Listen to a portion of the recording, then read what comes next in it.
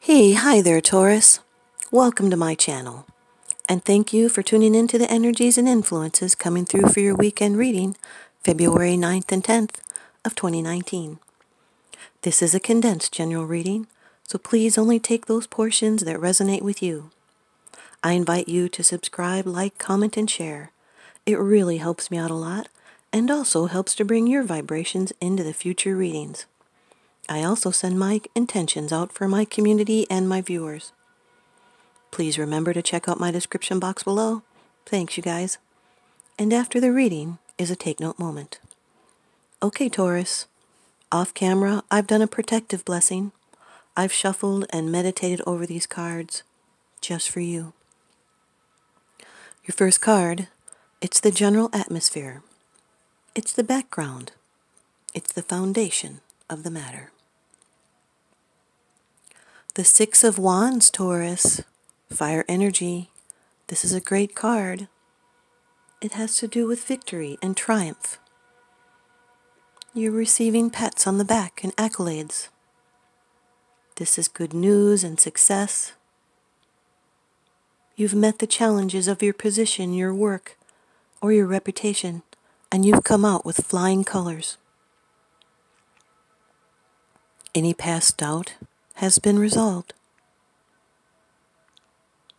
Now there's victory at hand. You've overcome the opposition. You're in the process of winning some big battles. You really can expect to succeed and have your desires gratified. Gifts may be received. This is praise and recognition and promotion, and you're making progress. You've worked hard, and you deserve these accolades. But beware of pride.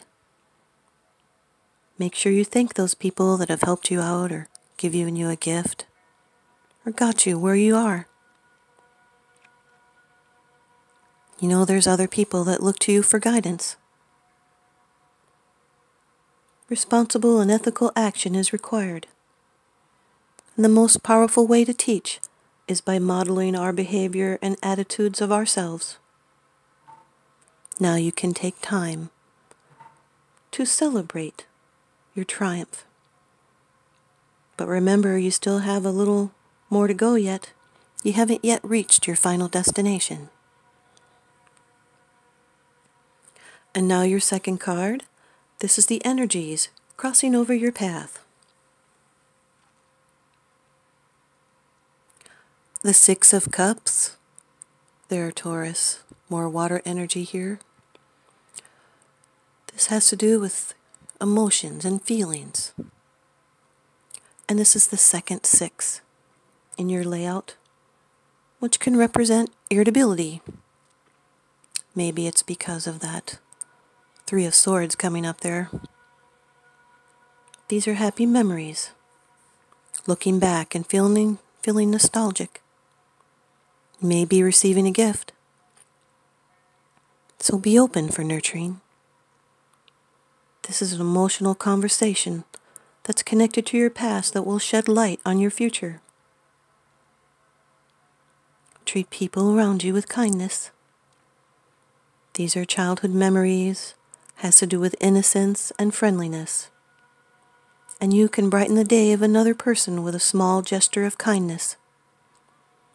This could be a reminder to become childlike again.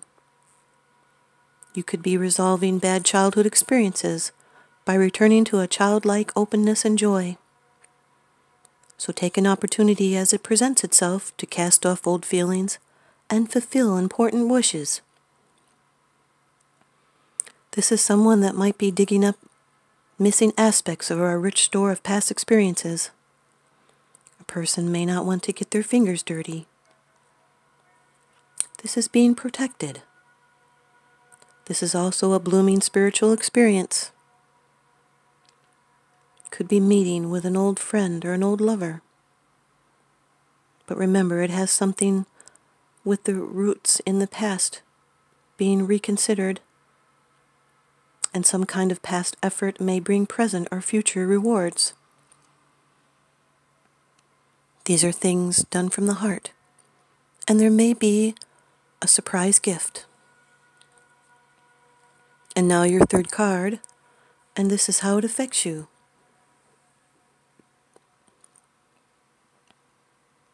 Kind of wonder what's going on here, Taurus. The Three of Swords has to do with your mind and thoughts. There's some kind of difficult loss. It's a painful truth. It could be your hopes were higher than the results. It's bringing you some sorrow and regret. Could be a separation, a severance, or feeling isolated from something you love. When you're feeling this pain of separation, but the suffering comes from holding on to a past thing that's happened, this could be a love triangle. It's loss and sorrow, some kind of betrayal, maybe the end of a relationship, or the loss of trust due to the betrayal, or a rejection. Sometimes this indicates losing your job. Or could be the end of some sort of ailment through surgery, and letting go of some way of thinking that's no longer useful to you. It's not an easy loss, but the release will make room for further growth and maturity. Pain is a strong motivator to change, and there's something you can fix, and when you fix it, you will grow. This could be you had a disagreement with someone, and now the end of the disagreement is near, and relief of the tension and argument is at hand.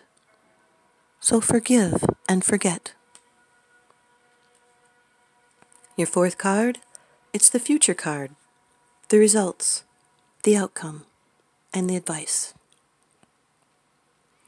The Four of Wands, Taurus. This is fire energy. This is a wonderful card. This has to do with celebration. This is the completion of a stage. There's results here. These are good times. Sometimes this can indicate a coming marriage, but it has to do with romance and harvest in your home, a time to pause and relax. This card is extremely positive. You'll be enjoying life and reaping rewards. This tells us something new soon coming, and it's a happy time. There's going to be success, being happy and productive. It's a celebration and reward after labor. This is a pause in activities and a tranquil time of rest. Sometimes this indicates purchasing a new home. But this is a foundation for creativity, and it heralds prosperity, arrival, and rejoicing. You're going to be happy and triumphant, feel liberated, and you're going to feel sociable. You might have reached a milestone, so you'll be celebrating. You're going to get to feel gratitude. So celebrate your accomplishments. You've had success in your journey, so now take time to honor your hard work. Your fifth card, it's the bottom of the deck card. It's the underlying issue, something that's unseen.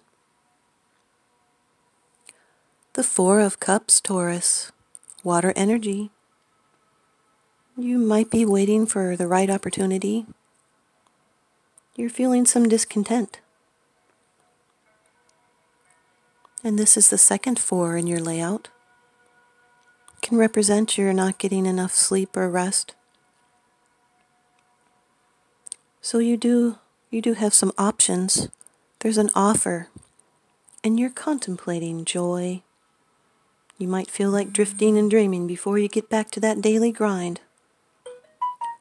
Feeling some indifference, some dissatisfaction, maybe boredom. You're daydreaming. There's a withdrawal from an emotional situation. Could be that you're tired of a situation. You're taking time out to contemplate and meditate on your emotions. But the answers and inspiration you need are there for you. So do not sink into apathy, because it blocks you from seeing other emotional opportunities. So pay close attention to your dreams and signs and synchronicities. And do not get stuck in your withdrawal. You'll find ways to move forward. And now your oracle card from the Sacred Traveler by Denise Linn. This is a great adventure. Take a risk. Venture forward. This card means that at the end of your life, you're more likely to regret the things you didn't do than the things you did do. Take risks. Not every risk enables success, but if you don't try, you'll never know what remarkable experiences are available to you. By stepping out of your comfort zone, you'll discover new talents and abilities. Playing safe in the long run is no safer than venturing forth with glee. To quote Helen Keller, life is either a daring adventure or nothing. The Sacred Traveler wants you to know, to hoist your sails, catch the trade winds of adventure and enter the open seas. Explore new ports of call. It's easy to stay safe in the harbor, but that's not where the juice of life is. When you sail the open seas, without knowing what the day will bring, life force energy is activated within you. There is no guarantees when you take a risk, but be willing to go out on a limb, because that's where the best fruit is. And when you push yourself beyond your personal boundaries, life is so much more fulfilling. Thanks, you guys.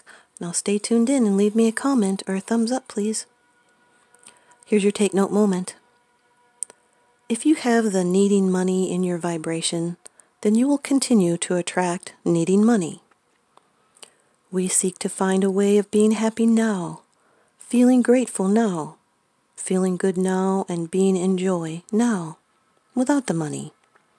You see, those great feelings are how we will feel when we have the money, but money does not bring happiness, but happiness brings money. This applies to anything we want or need or desire. So be present in the moment and focus on good feelings. Thanks, you guys. Now remember, what goes around comes around, so I'm sending you out love and light and blessings. Thanks for watching.